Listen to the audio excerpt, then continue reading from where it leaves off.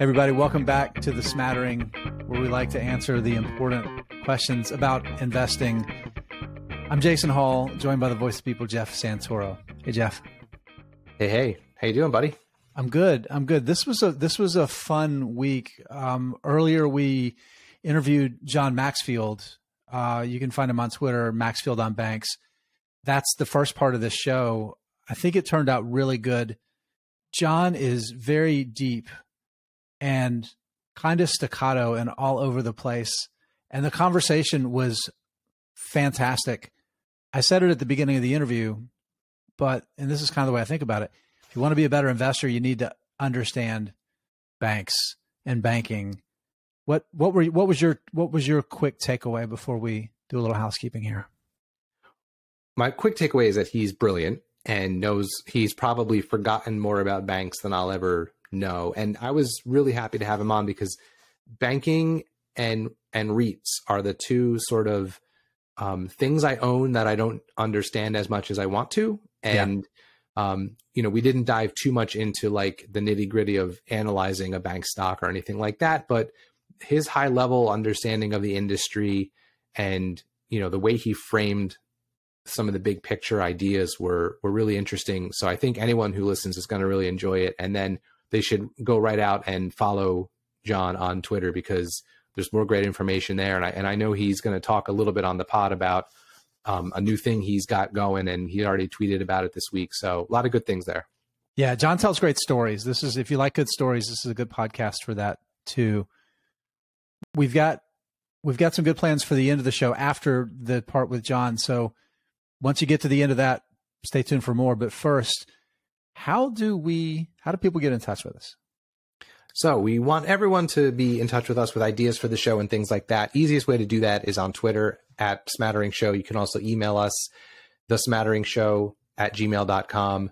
But the more important thing we're asking everyone to do these last couple episodes is if you take a moment to please rate and review the podcast on whatever app you listen on, and then head over to the YouTube channel, give us a subscribe over there.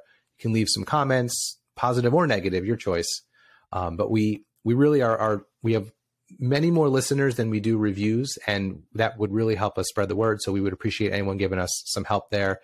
And yeah, the second part of the show is going to be really interesting. We're going to take a look at the Smatterfolio after 1 month of our fun little fundraising for a charity competition we have going on. So we're going to do a quick overview of the portfolio, talk about what a weird month January was, and talk about some of the individual stocks a little bit too.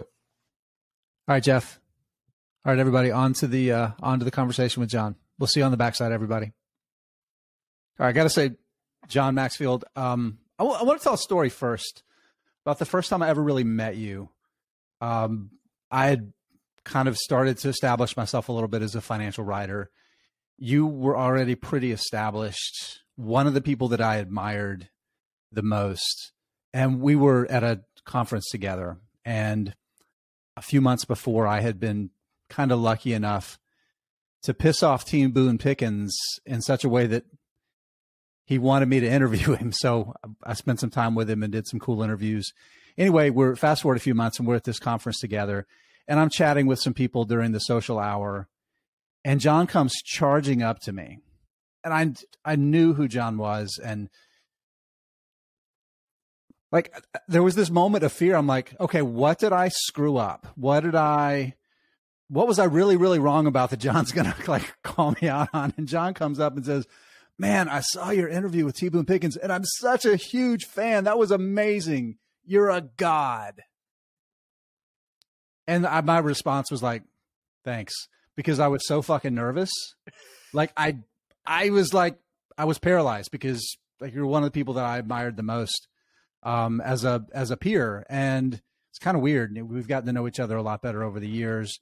And I wanted to bring that up because I think sometimes we kind of start to seem untouchable and like unrelatable as we become more established in our professions, particularly when we're public facing in some way.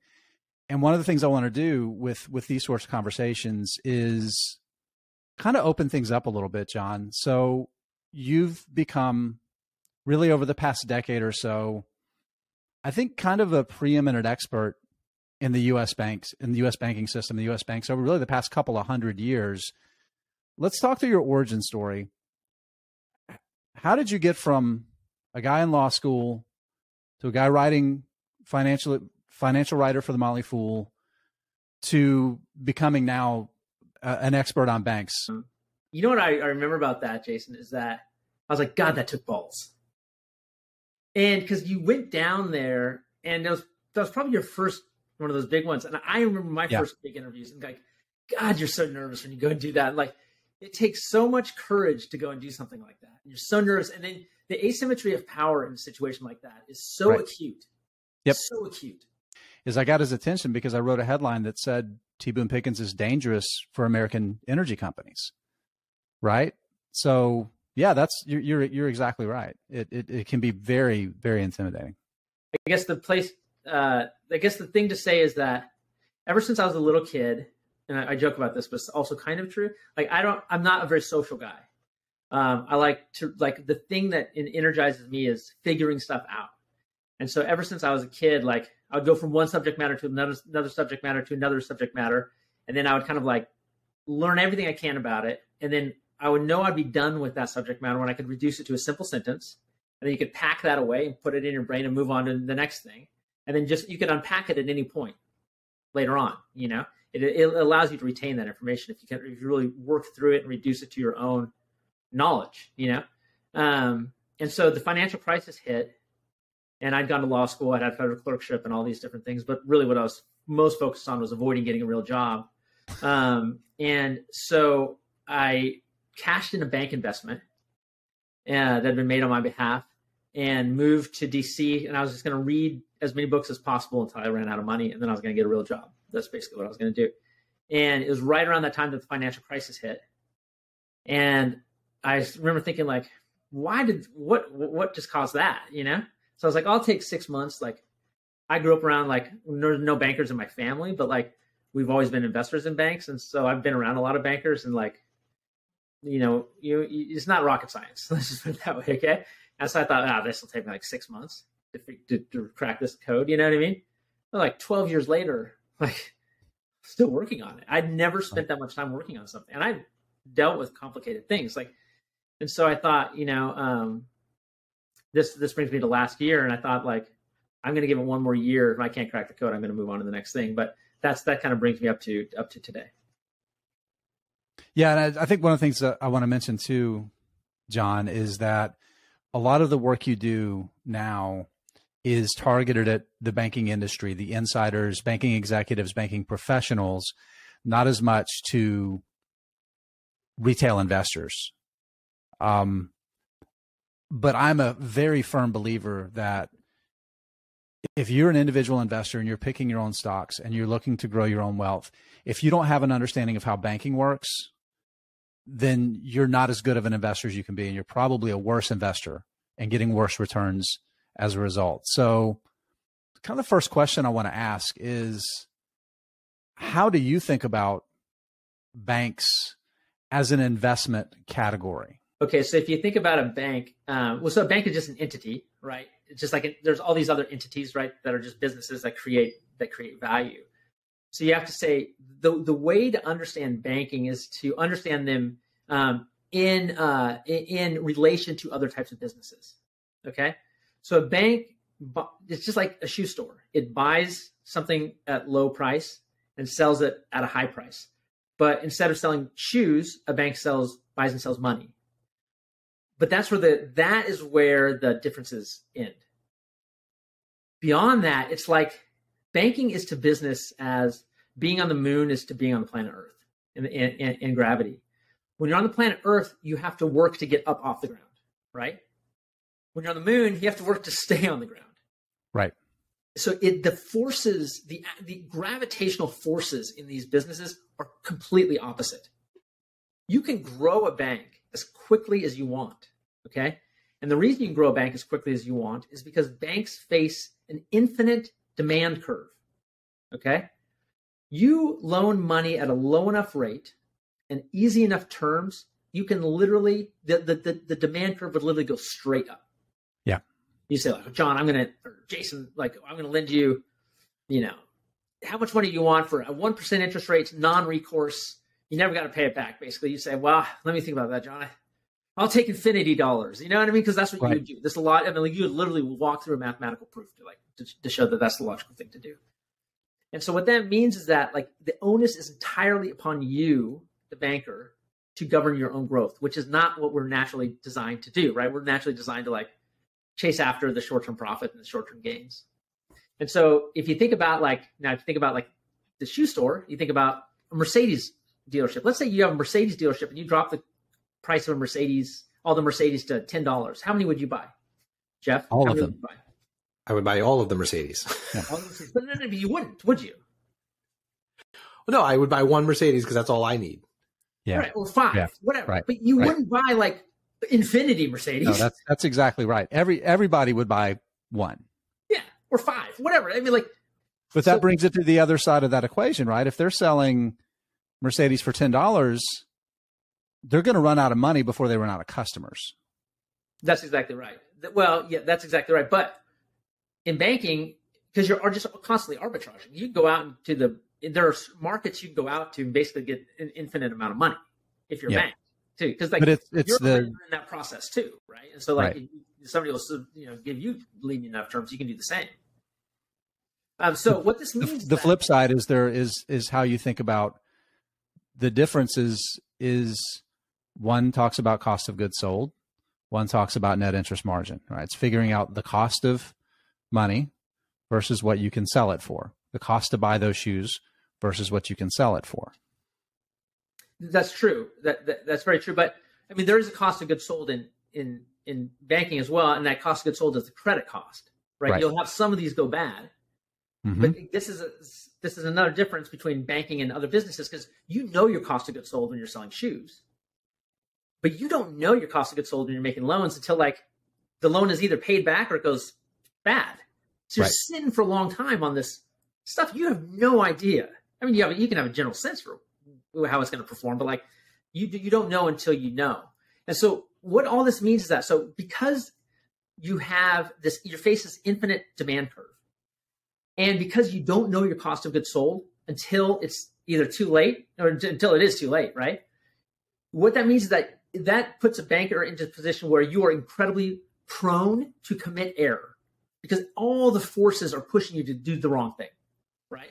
Make loans now, grow fast now, blah, blah, blah, blah. Like the analysts are telling you to do that. Your shareholders are telling you to do that. Your employees want to do it because they'll get bigger bonuses. Like you're inside your internal body. It is telling you to do it. All the forces are telling you to do it. So that leaves you really, really vulnerable to committing error, right?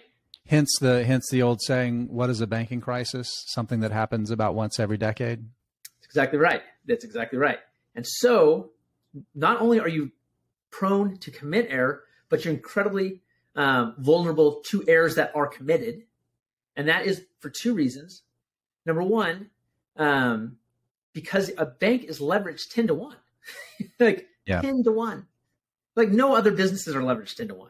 Yeah, this is something I try whenever I'm talking about banks. The way I try to describe it is people think of banks as where all the money is, but it's really where all the debt is, right? For every $100 they bring in, they lend out 90 of it, and they keep 10 to handle the day-to-day churn of deposits. Exactly right. That's exactly right. And so but in a lot of people talk, like one of the lessons from the financial crisis was that like banks needed more capital, right? Banks needed more capital. Capital is king, capital is king, capital is king, right? Well, it's when you actually dig into it, capital is not king, okay? Capital, the way I think about it is capital is court jester. Confidence is king. Let me explain. Continental Illinois was the biggest bank. It was the 6th biggest bank in the country in 1984. 7th biggest bank in the country, 1984. Big bank up in Chicago. A little bank down in Oklahoma City, Penn Square Bank, failed as a result of making bad energy loans. Well, they had been selling loans to these big banks in big cities, and they sold a bunch of loans to Continental Illinois. People heard about that, and depositors ran on the bank. A bank run. Okay. And it failed. It became the first too big to fail bank. The government went in and seized it. It was eventually sold to Bank of America, and I've got some crazy stories about that. But like, we won't go there now. But like, so it was the biggest bank failure time, right?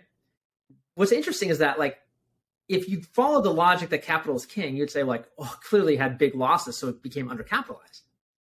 It never lost money, and yet it still failed. Yeah, go ahead, Jeff. No, I was going to ask, you said a bunch of things in your answer there that kind of made me think about the biggest question I had and the reason I was excited to have you on the podcast, which is, so I own about 68 stocks and I have 3 or 4 bank stocks. What are some things that you would say, like, good places to start looking at, metrics to look at, anything? Because it is different. It's a different animal than looking at, a different type of company. So the first thing I would tell an investor is that, like, look, you have to know how all the numbers work. Okay. You got to go and you got to figure that out. And that just takes time. Okay. Like, if you're going to allocate your capital there and you want to do it in more than the speculative capacity, you just got to spend the time to learn all that stuff. Okay. But once you learn it, you have to forget it. Okay. And because what you then realize is that all of it's made up. Okay. But you can't come to that conclusion until you've learned it.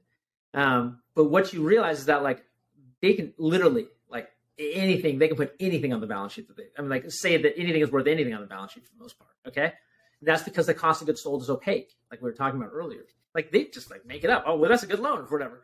There's a bank called Washington Federal Bank for Savings in Chicago that, like, if you looked at every metric, okay, you're like, this is a great bank.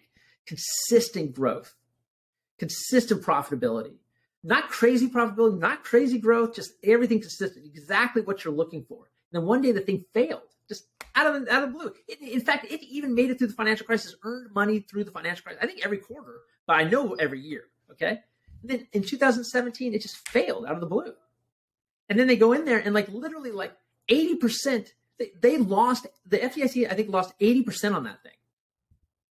80%, okay? Like, so they were lying the whole time. They're lying the whole time. Yeah.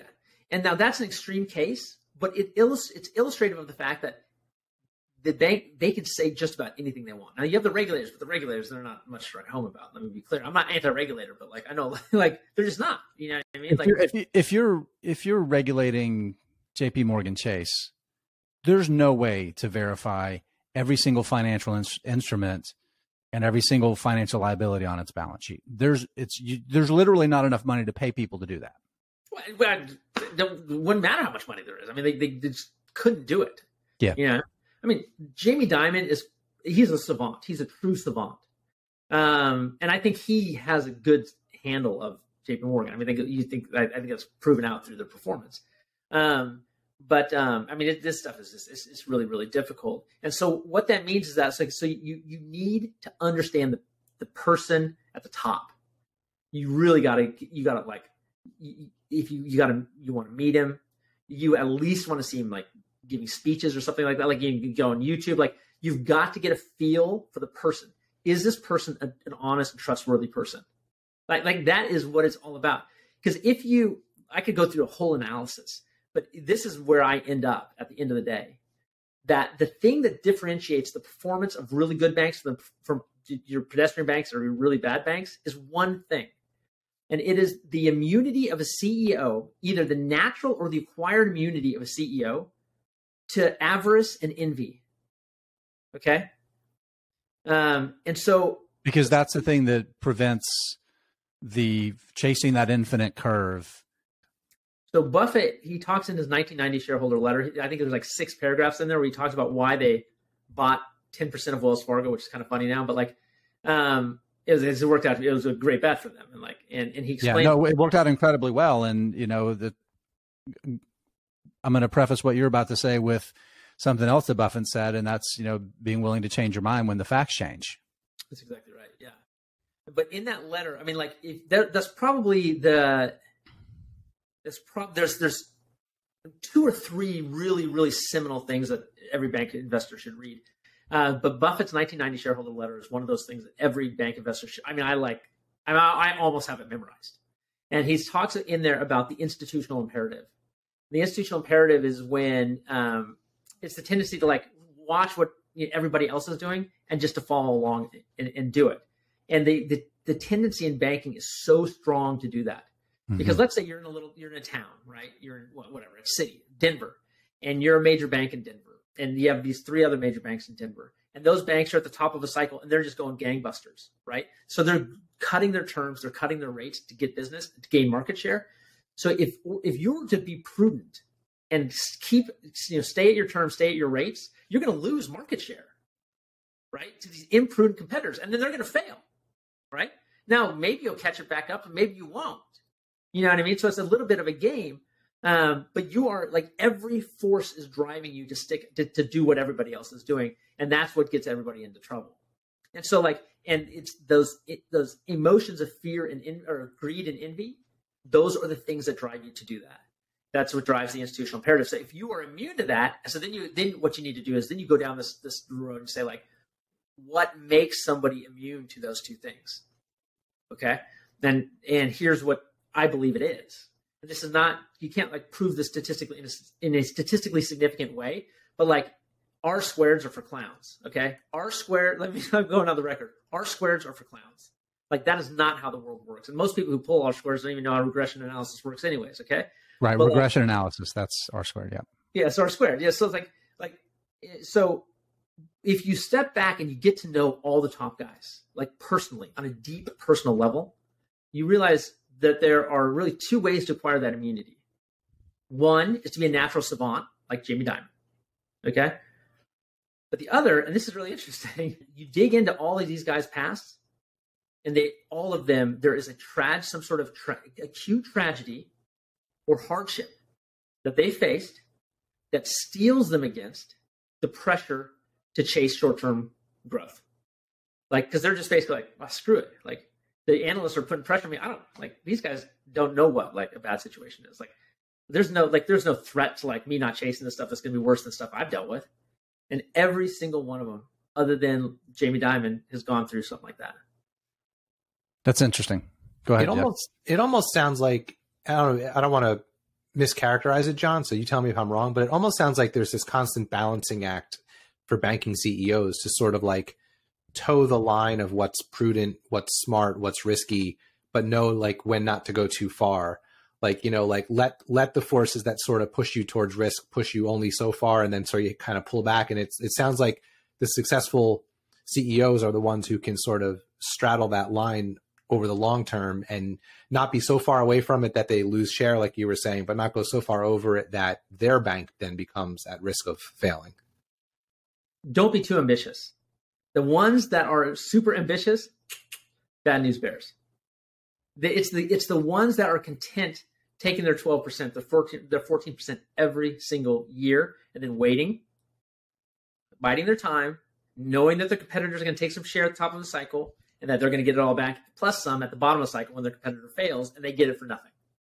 So it's the ones who are able to manage ambition, again, to fight the inclination towards fear or towards greed and envy.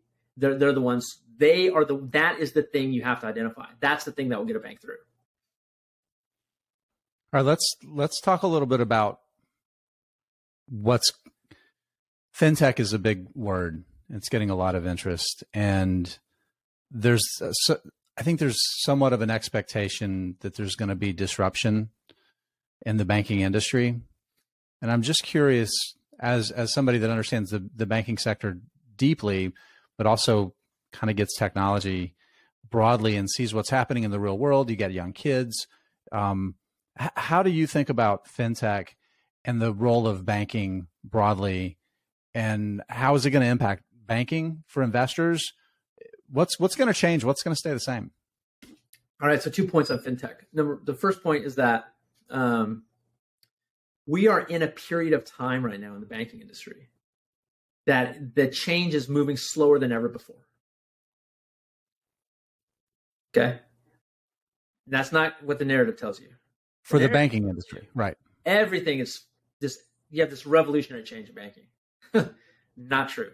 The only people who say that are people who have no idea what's happened in the past. The things we are facing today are so insignificant. It's like putting a hole in the side of your building so a car can drive up to it. That's what we're doing right now. That is how insignificant these technological changes are. Okay? the reason these people, but the problem is the fintech has captured the narrative. Okay. You go and you talk to these fintech people, say, okay, like, what's the deal? Oh, banks like don't know how to innovate. They're old and stodgy. They don't move fast, you know? Like, okay. Tell me about, your company you work for, it's like a 26-year-old, Oh, we've been around for 18 months and do you make money yet? No, don't make any money. Well, okay. Like, do you know how old the average bank is in the United States? No, well, it's 102 years old. The average bank in the United States is 102 years old. Okay. The oldest bank in this country was founded by Alexander Hamilton. Right. Yeah, you go into Bank of New York's headquarters in downtown New York, you're not going to say like, these guys aren't innovative. I mean, like, you're like, holy cow, these guys are so far beyond. I mean, like, the fintech narrative is wrong. It's wrong. Right. And the problem with the fintech narrative being wrong is it puts pressure on bankers to make bad decisions with technology, to spend a bunch of money on technology. It's, again, part of the institutional imperative. And we've seen examples of this through time.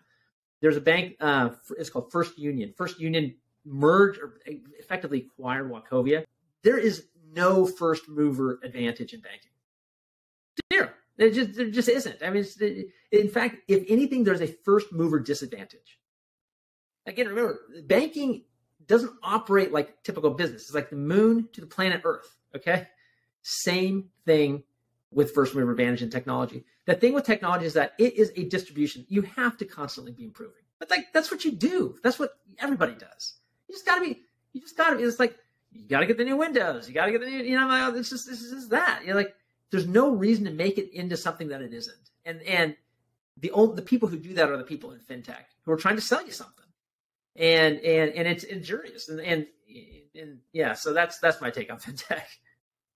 That's good. I think it's important because it's a reminder that for banks, the things that banks do really well aren't necessarily the things that can be advantageous for some of the fintech companies that are doing things that are useful for consumers. And what banks should be able to do really well are the things that you were talking about, lending money in a responsible way, generating a good return on that loan in a safe way that's protecting depositors at the same time. Again, this goes to the point that banking is like diametrically opposed to typical business, the pressures.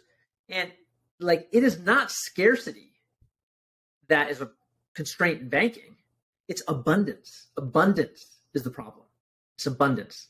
Like, every single time there's been a problem, it's been caused by an abundance of money in the market. Abundance of money causes people to do stupid things because it's all sitting on their balance sheet, burning a hole in their pocket. So they want to go and do stupid stuff with it.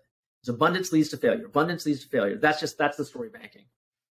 Well, because it sits on top of the economic demand cycle, whether it's a consumer bank or bank that focuses on a certain industry, or those things are cyclical. And when you're leveraged, when the cycle turns, if you haven't been responsible in your banking, you're going to get hit in an outsized way. That's exactly right. Yeah, it happens like that.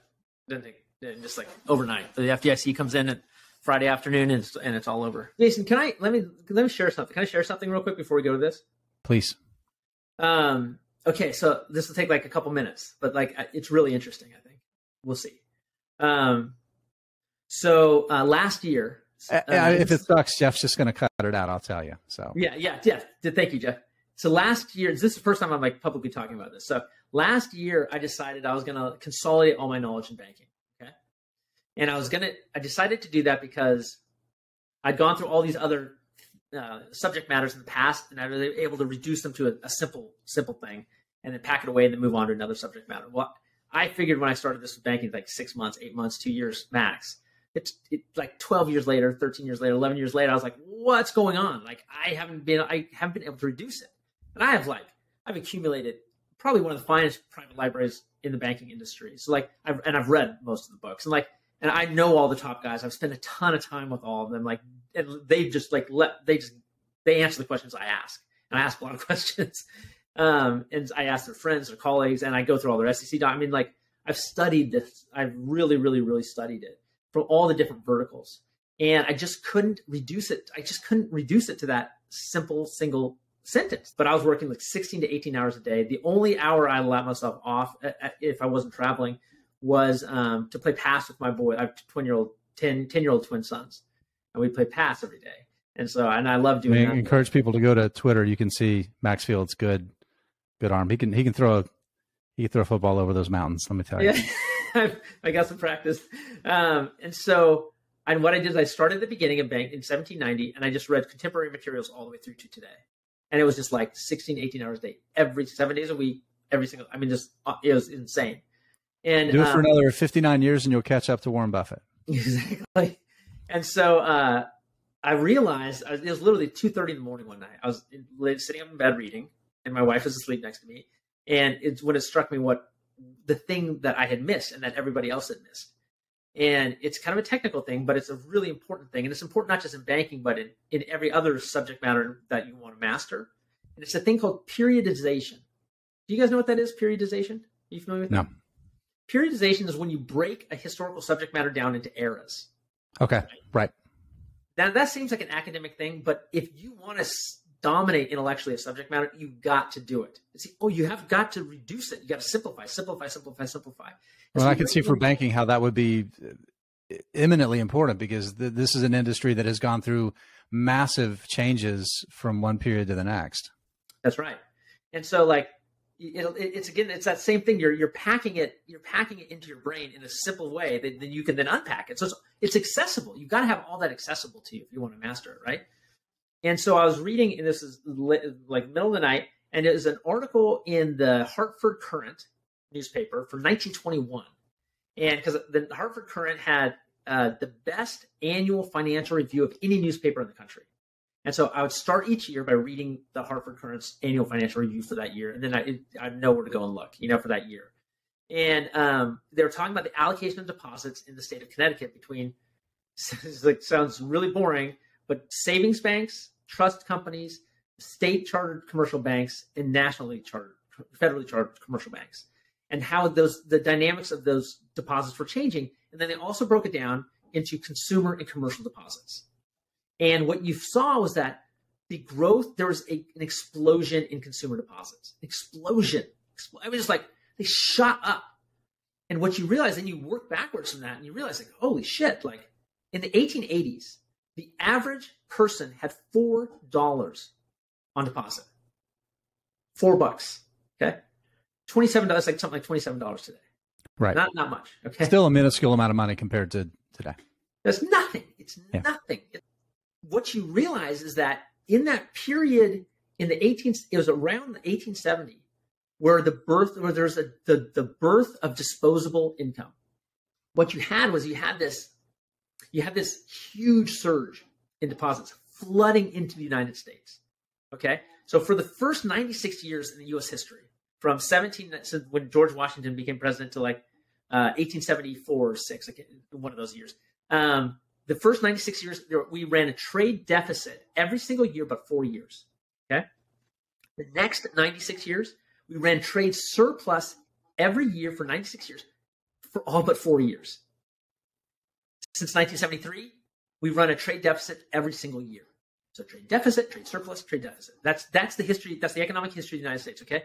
Well, when you move from a trade deficit to a trade surplus, or a trade surplus to a trade deficit, it's like turning around the flow of a dam. That powerful, you were talking an enormous amount of money. This is the biggest economy in the world. Okay. And those flows just totally turn. And when those flows turn, it screws everything up. It knocks everything out of equilibrium. And so when you look back through banking, so the traditional way they broke it down, the scholars have broken it down into periods that they've broken it down into eras, is whether there was the presence or the absence of a central bank-like authority. Okay? So it's not arbitrary. It's not arbitrary at all. But the problem is that when they break it down like that, here's what you get. So I don't know if you guys can see this, but so this is the population of banks in the United States going all the way back to 1790 or 1800, I think. So you see it goes up like that, and then that's like I think 1921, and then you have this agricultural depression that leads to all these bank failures, and then you have the Great Depression that pushes the banks down, and then you have the Great Moderation when risk appetite was really hampered. Kind of the post-World War II era. Yep, that's right after World War II, exactly. And then you have this little tail that was caused by something else. and then consolidation ever since then. Well, if you look at the periodization, how the scholars had it broken down, the periodization, this is the line for the modern era where it starts. Well, you look at that and you say like, huh, like the new era it's not reflected in the data. It's like a train that's like, the train doesn't even stop at the station. It's just like, it's an arbitrary point. It picks up the mailbag, it doesn't even slow down. It picks up the mailbag and keeps going. You know what I mean? Right. So you're like, oh, like it's totally arbitrary relative to the data. It's not it doesn't seem arbitrary, which is why nobody realized what the problem was, because it seems not arbitrary. And so when you look at me like, oh, there's this other force. And what I realized is that other force that causes those big things is liquidity, but not just any type of liquidity. I call it this novel liquidity flows. So new liquidity flows. So this is money. It's not money that sloshes around in a system, like from like checks or from like checking accounts, to like MMA accounts or these other types of accounts or the brokerage accounts, or whatever. That doesn't cause these huge fundamental changes.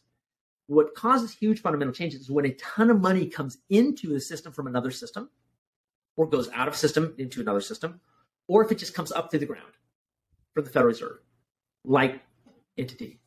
And so that is how like the eras break. That when you step back and look at the data, that's what you realize is that it's all about these novel liquidity flows.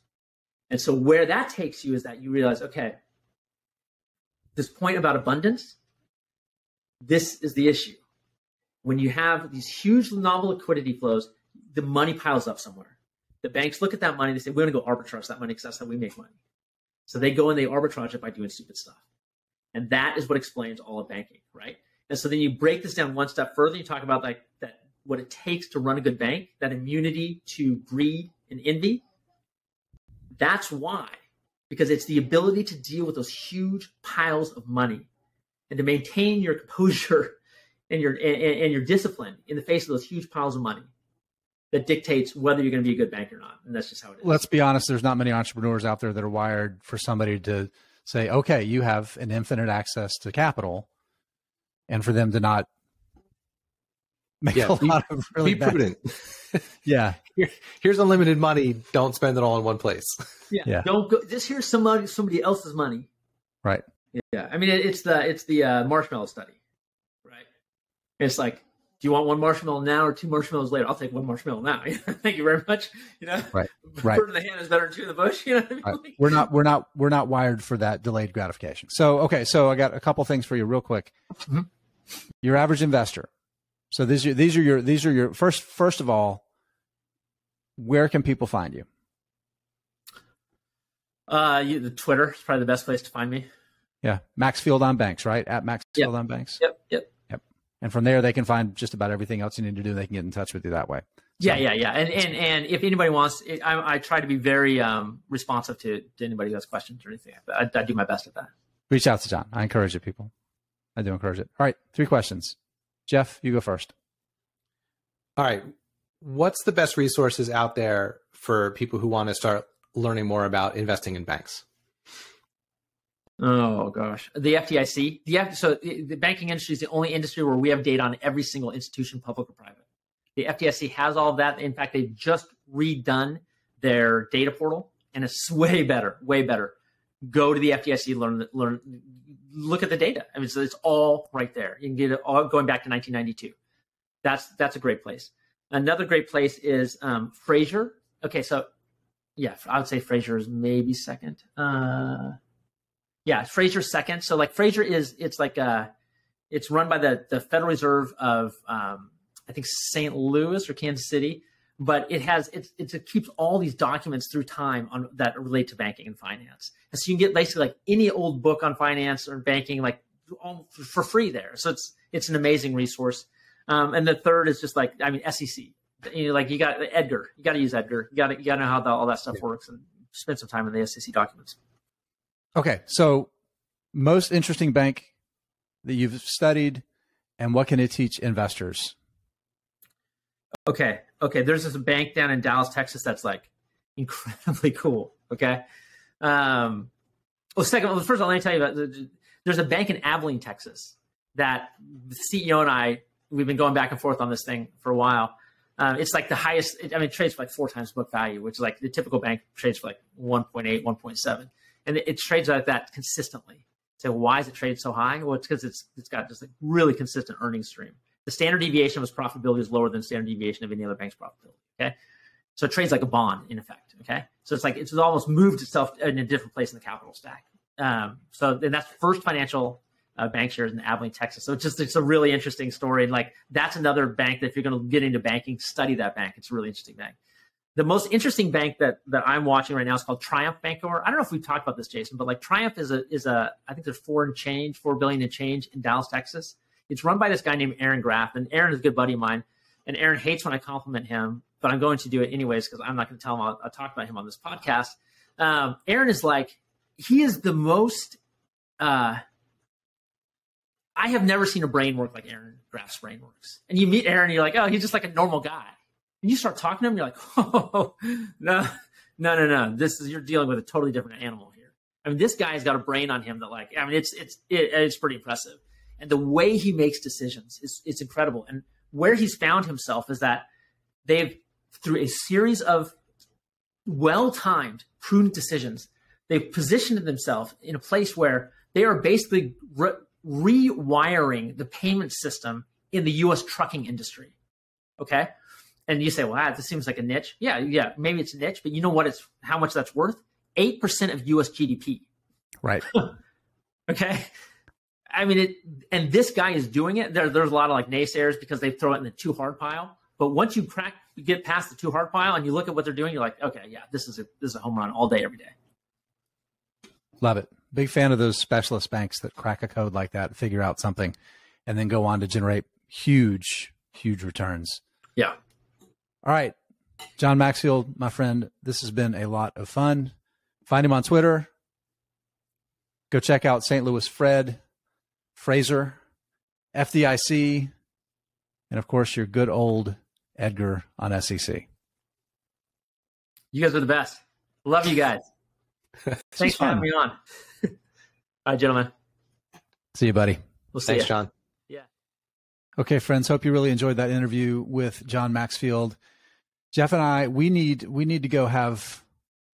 How about we have a Celsius instead of coffee? What do you say? Have a Celsius.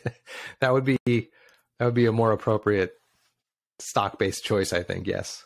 Yeah. Here's the thing: we're only going to have Celsius if the people at Celsius agree to start advertising on our show. That's right. We drive a hard bargain. Okay, we're back. We had coffee. Nobody from Celsius called us. What a weird month January was. As an investor. Like, it was good though. I mean, you look at your portfolio and it's good, right? Two things stuck out to me. One is how quickly a month like that can completely change how you feel about your portfolio. Like, I was astonished at the amount I was down overall on December 31st compared to the amount I was still down, but not as much by on January 31st. That was the first thing. You forget after such a long, prolonged, mostly down period, how quickly things can turn around. But the other thing that jumped out at me was, oh man, it reminded me of 2020 and 2021, where every day goes up. Everything goes up every day. It was ridiculous. And it started to give me that same feeling of, I should have bought more when it was down. I missed my opportunity. Yeah. And then, it's funny because we are now 10 days into February. We're doing this review a little bit late just because of bad timing with my vacation. But now in the last week or so is starting to feel like 2022 again. So all the things we've been talking about for all these months about the emotions around investing and trying not to get too caught up in them, we're all there in the past month and 10 days, I feel like. So it was wild. Yeah. After one of the I think it was the best January in a couple of decades. I don't remember exactly how long, but like one of the best Januaries in a very, very long time. We just had a bad week, right? And it's like the worst week since, I don't know, December. And, it's that context is important. And I think like the big thing that it got me kind of thinking about is, number one, it's refreshing. It's certainly rejuvenating as an investor where you go through one of those prolonged stretches. And I can tell you, I've been doing this for a lot longer than you have, Jeff. And this was the first time, I guess, really during the financial crisis that there was like a prolonged period. I think maybe 2012. It was 2010. There was the what they were calling it the double dip recession, right? We were coming out of the Great Recession, and it seemed like the economy was stalling again. And there was kind of a bad period. But this is easily like the longest, like significant down period. I mean, I think 2021 was, or 2022 was like one of the 5 or 6 worst full years, like actual calendar year, January 1 through 12/31 on record. And I mean, that says a lot about it. But here's the other part, dude. And we'll talk about this as we get into the Smatterfolio. The Smattering Portfolio, I'm going to go ahead and just kind of put this out there, was by far the best performing group of stocks. So the 4 stocks that we literally said, these are exemplary of the kind of businesses we have no interest in owning. Yeah. Vastly absolutely crushing us. Vastly outperformed us. Well, team audience was close. But here's the other thing. And this is through today, what I'm giving you. So this is as of market close on the February 10th. On average, those 5 portfolios. So to review, Jeff has his 3 stocks. I have my 3 stocks. The audience voted and picked, you guys all picked your 3 stocks. Jeff and I collectively picked 3 more stocks. That's Team Smattering. And then there's the 4 stocks that are the unportfolio. On average, they're all up 17%. 6 weeks into the year. Yeah, which is just especially after what we just went through the last 16 months, it's just bizarre. Yeah. Well, it's a reminder that in the short term, you don't know. You don't know. You can't predict. And even maybe this sounds like I'm trying to justify why these companies that we do not view very favorably are proving the best investment so far. But again, we talk about it, and even a year, we're doing a year for the full contest. You flip a coin, right? Yeah, and what's interesting to me is, so out of all the stocks in this portfolio, these little mini 3 and 4 stock portfolios within our bigger one, only 2 had actually released earnings before the month ended. So out of the entire portfolio, all of the other movement is largely not related at all to any serious business fundamentals. I don't believe there was any huge news out of any of these companies. So that's going to be the interesting thing, just as a reminder to everyone. We're going to review the portfolio briefly every month just to kind of see where we're at, but we're going to do in-depth kind of talking through the portfolio each quarter, because that's when we're going to choose our winner and give money to that winning team's charity and all that stuff. And the reason for the longer review after each quarter is also that by then all of the companies, or most of them, will have reported their earnings, right? So we have some actual news to talk about what's different about this company now versus 3 months ago. But we're also going to be talking about which charity Jeff's going to be giving money to. So we'll see. We'll see.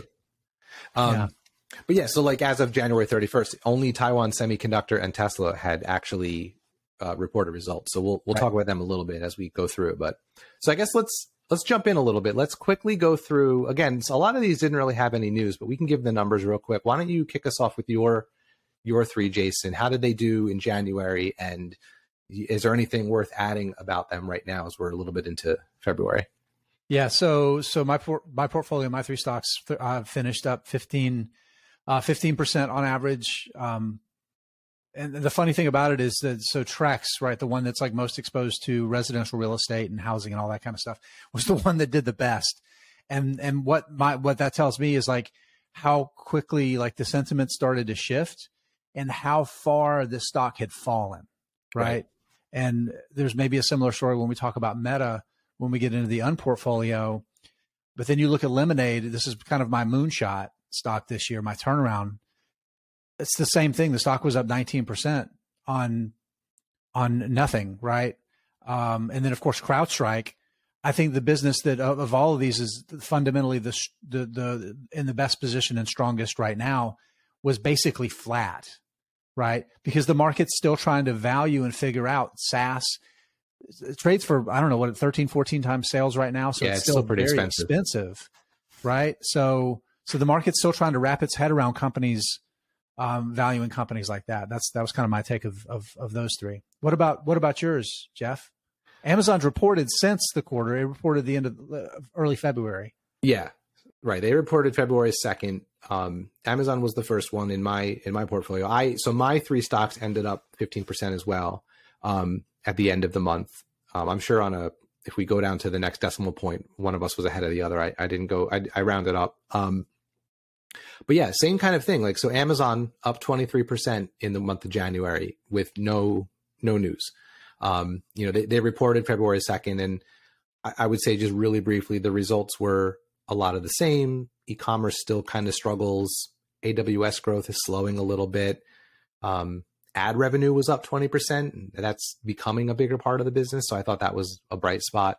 But you mentioned how Lemonade was your sort of moonshot. I wouldn't say Amazon was my moonshot, but Amazon was definitely my like riskier kind of pick to see, because I do think they'll recover and be a good pick. I just don't know if they'll do it this year, right? We decided to make this a one-year contest. So, but yeah, up 23%, no news. It's down a good bit since then. It's down like 14% since reporting earnings. Well, yeah, the reaction to the earnings was not great. And it's the same thing you just mentioned. It seems like with my portfolio as well, the ones that were beaten down the most did the best in January on no news. Because Amazon was beaten down pretty well. That was up 23%. The Trade Desk also beaten down. That was up 13%. The only thing that could have possibly impacted them is other advertising-based companies that did report. They sometimes move in sympathy. Like you see Snapchat will sometimes drag down the Trade Desk's, results just because they're sort of in the same space. Yeah, and Snap reported on the 31st, I think after the market closed though. Oh, okay, so they wouldn't have been, yeah. So but it's finally started to bifurcate. I do think that generally, like, there's been a little more optimism around advertising spending, and like this realization that Trade Desk is like they're so in the right place. They're in their own little world. Yeah, no doubt about. And then my third was Outset Medical. Again, up 9%. Great. That's a really good month. But no news there. So, and they report in a couple days, actually, the 13th. So those were my three. Why don't you take us through the audience's three picks? Yeah. So Brookfield Infrastructure, actually, again, reported early February, but good month, up 14%. But this is a stock that's kind of lagged. And I think there's been a little bit of that kind of flight to safety. Dividend payer, dividend growth story, higher yield, like all of those things, like real assets that generate really good cash flows. I think that's been a bit of a positive there. Taiwan Semi reported earnings, right? Mid-January, up 25%.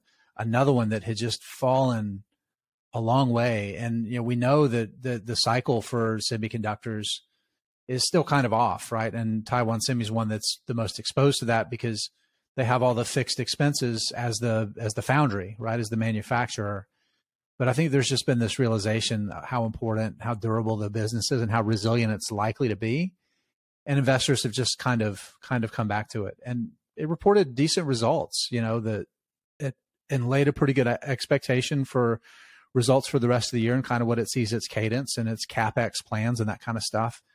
And investors are pretty good. But Mercado Libre is up 40%. That was the second best performing stock of all of the stocks in the portfolio and portfolio. And again, just so beaten down. And I think a lot of just realization of the importance of not just its e-commerce business, but its payments business in the countries in Latin America where it's become so dominant. And this is one that's gone from just dirt cheap in my book to relatively fairly valued. Yeah. How about the three we picked together, the Team Smattering portfolio? So this one was the weakest of all the portfolios. This one ended January up 3.6%. So the first one, this one's interesting to me. So Boston Omaha, conglomerate, owns a bunch of cash generating businesses, and then they use that money to sort of branch out into other places. They have a lot of minority investments in businesses, and it seems like they're always sort of around 0%. Because I own Super them. And low beta stock. Yeah, it feels like they're never really up. They're never really super down. And I do think that the market still kind of struggles to know how to value them. Yeah. Is it a sum of the parts? Is it more than that? Is it less than that? So they were about even for the month, down 0.2%. We don't really know when they report. They're one of those companies that usually doesn't pre-announce it. You just get an alert one day that they reported. Right. But the timing would suggest not until late March. So that might be one that we won't really have any information on until right after the end of the quarter. The second one was Datadog. That was up 2%. Again, no news, just sort of hanging out around 0. They report in a couple days, about a week. And then Simon Property Group, they were up 9%. They also reported since the month ended. First week of February. Yeah, and I didn't take a look yet to see how they did. I'll talk more about them when we cover the February month. But I'll just say it was great. We'll talk seriously. It was great. But, are you just saying that, or was it actually great? Actually, it was great. All right, good. Well, that's something to talk about when we dive in a little deeper later. Yeah. All right. So that brings us to the unportfolio. Now there were 4 stocks in this one because we each wanted to pick 2. So why don't you do your 2, Jason, and I'll do mine. Yeah. Again, this is probably going to sound like me trying to justify why these stocks absolutely kicked my stock's ass. But AMC, the movie theater chain, and Blink Charging, the trash business, garbage business. There's a certain somebody out there that would say it's equivalent to me as a host of a podcast. But anyway, up 32% and 24% respectively. And to me, it's a reminder of how momentum and sentiment will absolutely take control in these short periods of time. And these are stocks that were both down substantially from their highs coming into the year, like some really, really bad performers. We know AMC has real fundamental problems with its business, like significant fundamental problems with its business. And they're going to have to make some serious steps just to survive, much less thrive, right? So investors will take big bets on things in short periods of time.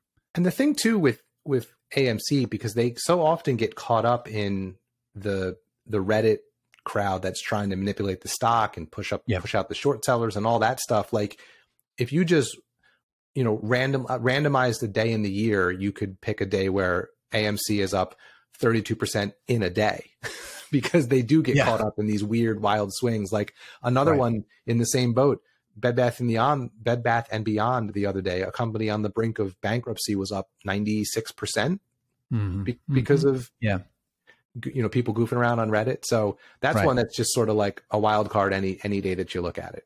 Well, and the key with those is that, to me, they're just totally stay away, because unless you're like deep into that and you like spend a lot of time in those groups actually reading and kind of get a feel for when things might go crazy, I got too much stuff to do, dude, to figure that out, to try to make a quick $500 on a stock trade. And I'm not going to risk an outsized amount to try to make a big gain, because you can lose it so quickly too. And then Blink Charging, I just want to say this, Jeff, I take serious issue with this business, because they've spent 2 decades here. This isn't a new company. They've spent 2 decades telling a story, making secondary offerings, raising more capital, and not delivering value to shareholders. And I see that story continuing. And there's more competitors that have come in. ChargePoint, I think, for example, is another one that's there. There's a lot of others. They're in the worst part of the value chain. Everybody else is going to make money. You're the real estate, right? Where the chargers are going to go. You have a durable edge.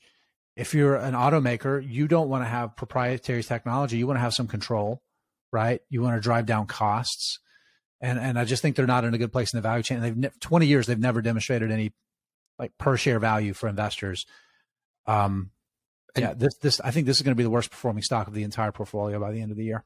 And just to sort of circle back quickly before we dive into the last 2 here, on how crazy January has been and how volatile a company like Blink can be.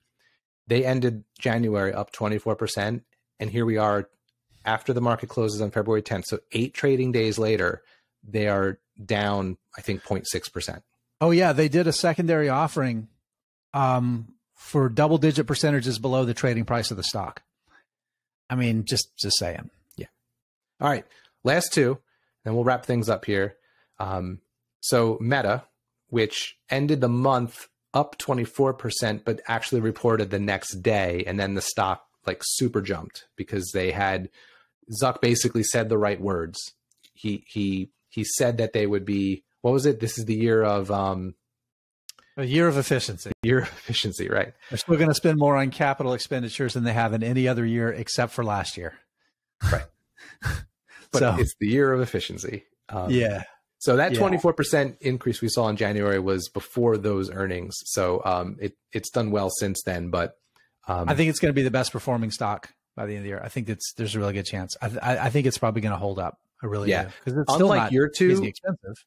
Yeah. Unlike the two you picked, which are just sort of like either risky, stay away, or trash companies, I picked two that very well could do well.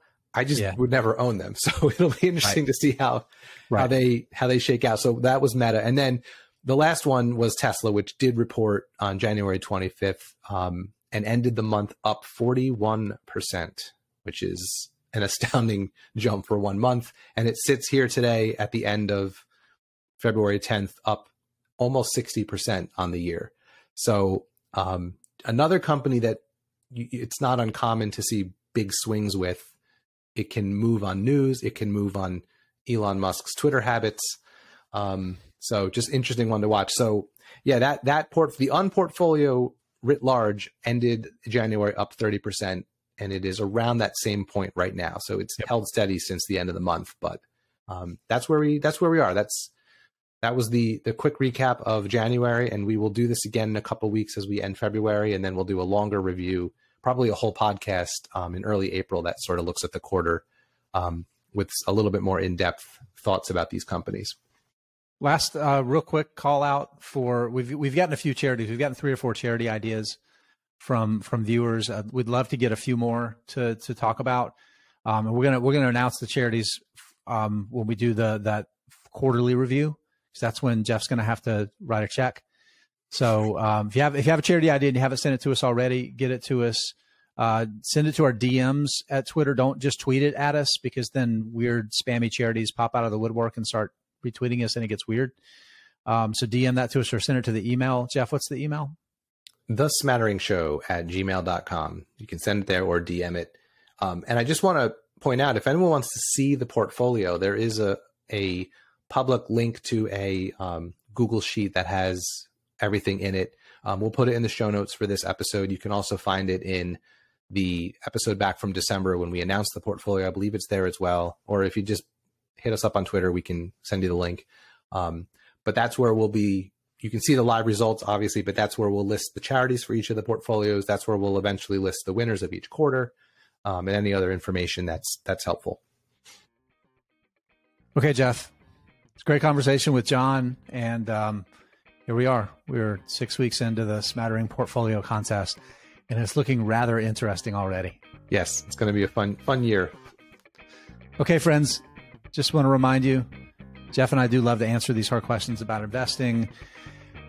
So you got to find your own answers out there, whether it's about banking, whether it's about ChargePoint or some other weirdo stock you might be thinking about buying. Figure out the right answer for you. You can do it. I believe in you. All right, Jeff, we'll see you next time. See you next time.